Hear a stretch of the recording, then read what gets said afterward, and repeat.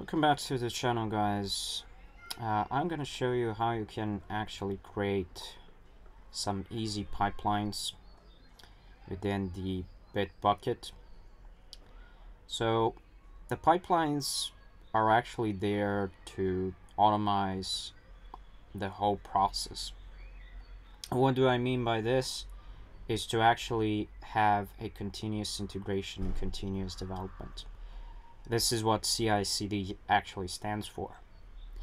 Now, how the pipelines actually work? Well, pipelines will work based on the branches, if you of course define the branches themselves. But the pipeline will have what is called the Bitbucket pipelines.yaml file. And within this YAML file, you're actually defining what your pipeline is going to do actually. But before you actually move on, you need to go to repository settings. And within the repository settings, you need to scroll all the way down. When you see the pipelines, you go to settings, and you need to make sure that this toggle is actually on. If it's not on, it needs to be on. Okay, let's go to the pipelines right now.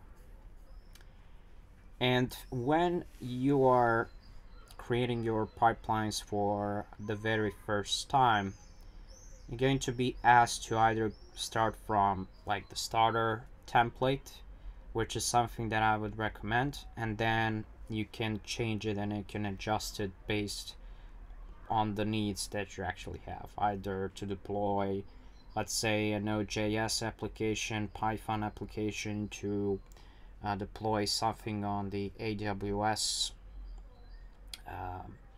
S3 storage or something like that. Doesn't matter.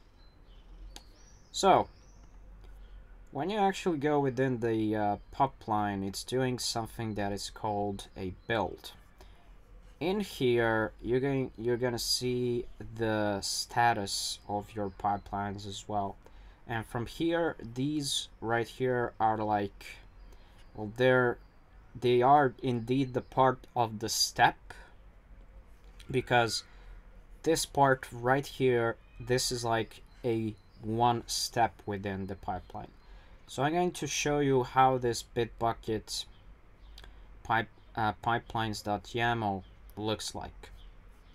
As you can see, this is the structure of this pipeline. Now, currently, we are within this branch right here that previously I have created when I made a commit to using the Jira issue key, and then so I can actually show that commit within my Jira issue. Now, if we go with the edit option right here, we'll be able to modify this YAML file. So that's what we're going to do. And we're going to be using a simple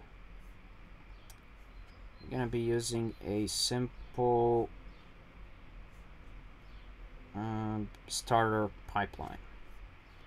Yeah, your very own first pipeline in here. And there's some things that we're gonna go through. Alright, so let's delete some of the things in here. Let's start with the basics. So the very first part that we have, and each pipeline that starts, it starts with its own image.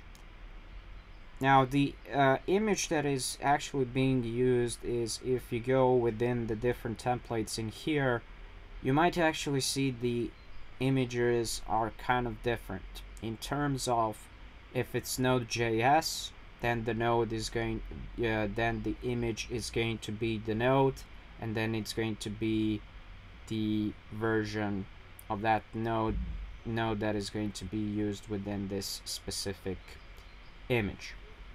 But for now, we're going to be sticking to the Atlassian default image. Okay, after that, we have this pipelines step where we are defining the start of our pipeline. Then default actually comes next.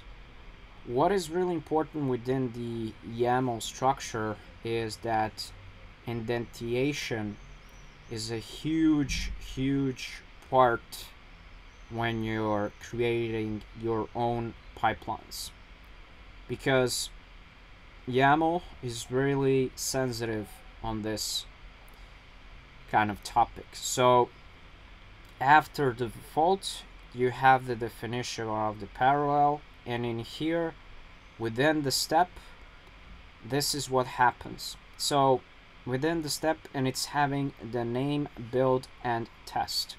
So what actually this is if we go back to our pipelines, and if I go for deploy to the production, as you can see, this is called build and test. Alright, so as you can see, it's something that is already being shown. Okay. We can name it differently. For example, I can say something like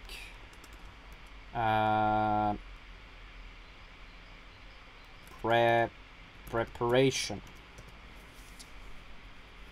Then what you can actually have in here, let me explain these parts here. Services. So there are like different services that you can actually call within the YAML, and you can define a lot of them. So one of those services that you can actually call in here is Docker, that you can actually use, which is basically the software that is being used in order to make the containers out of your code. This is the part of the DevOps process. Now after that, you have this option where it says actually script. This is where everything happens. So you can define a lot of things in here within the script. If you just wanna print some of the text in here, then you're going to use the dash, and you're going to use the echo, and then you're going to type your message right here. But also you can do some of the other stuff. For example, you can use the Docker version, and when you're using the Docker version, it's gonna print out the version of the Docker that is actually being used. Mostly that is going to be the latest Docker version. Then you also have this command that says docker run hello world. So what is it going to do is, and when you actually do this from your terminal, of course, with the prerequisite that you have Docker installed, is that definitely it's going to run the Docker service, and it's going to tell you like hello from Docker. And the last but not least is this deployment option, where you're basically specifying and saying that when you're doing some of the changes within the code, when actually something needs to be done automatically, it will be deployed on the production. Now, this is something that is optional. You actually don't need to use this one. You can use some of the other things, but I was actually, wanting to show you how this actually works with Docker, so we can move on with that. So from here, you have some of the documentation in here where you can read some of this stuff, where it says getting started with Bitbucket pipelines, configure Bitbucket pipelines YAML, set up and monitor the deployments, and so on.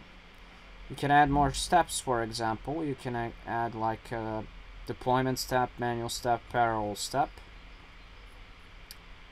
And as you can see in here is defining and saying that basically these are the free environments where you can actually deploy your code, like the testing, the staging environment, and the production environment. You also have the options to integrate some of the things in here, such as, for example, Slack notification, Heroku deploy, deploy your code to the Firebase using this pipeline, and so on. So that is something that you can do. Okay, that's nice. Another thing that I want to add in here to actually show you is I'm going to add another step in here. So I'm going to be following this structure right here.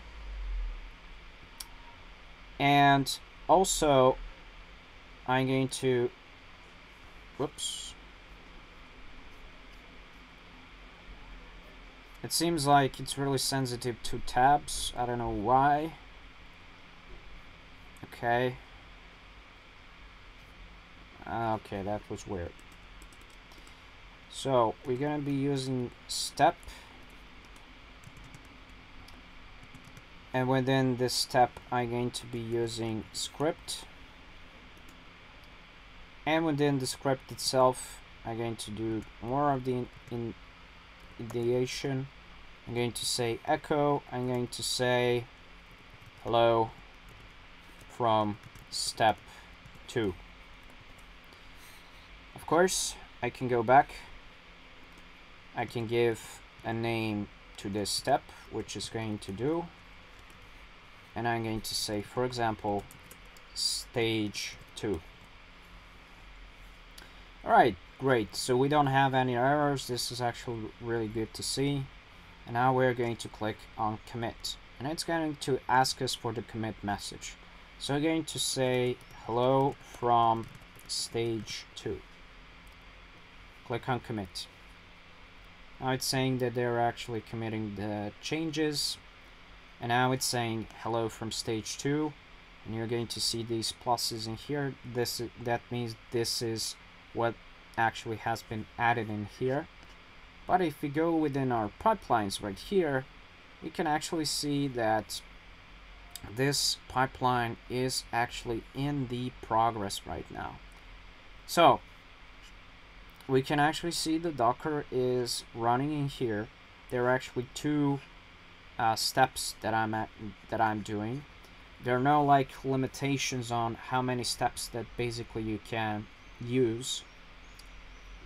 Okay, and this is what it's doing, so you can actually track the whole status of this through here. So this is something that is doing on the back end. So from here, yeah, there we go, and everything has been done and everything has been successful.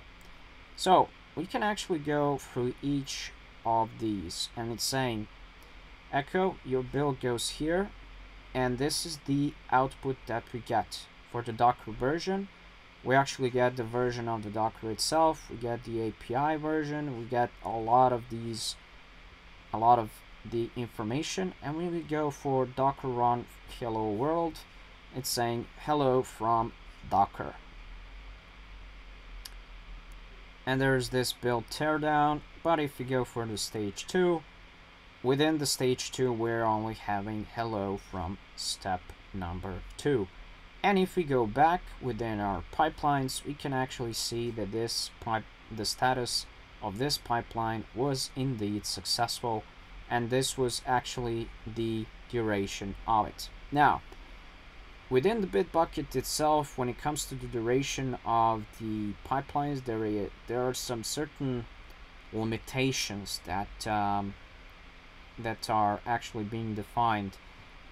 That is being called like build time, and this build time actually varies depending on the pricing model that you're currently having. Now, of course, for more building time, you would actually need a higher pricing model to be, well, purchased, so you can actually have more build times. But since we're actually only talking about the Bitbucket pipelines, this is something that you should actually know, and this is something that, well, basically, and how this actually works. Now, if we go back to our commits in here, there are some of them, so yeah, a lot.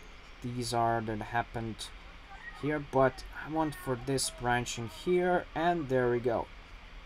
We have it, and it's saying hello from stage 2, and I indeed have my build in here, and I can see that definitely my build has actually worked. Now the question is, can I actually can I see some of the Jira issues in here? It's definitely giving me some Jira issues, no doubt about that, but let me see here. So I have plat 33255. 33255. 33255. That's the one. And if we go here, we're going to see that basically there's some information in here where it's basically saying the development.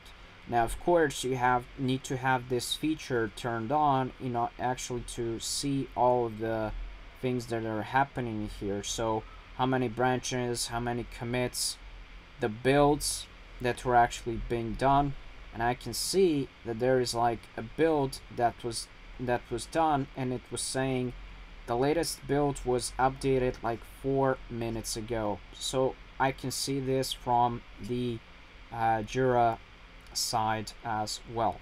And yeah, that is everything that you need to know about the pipelines.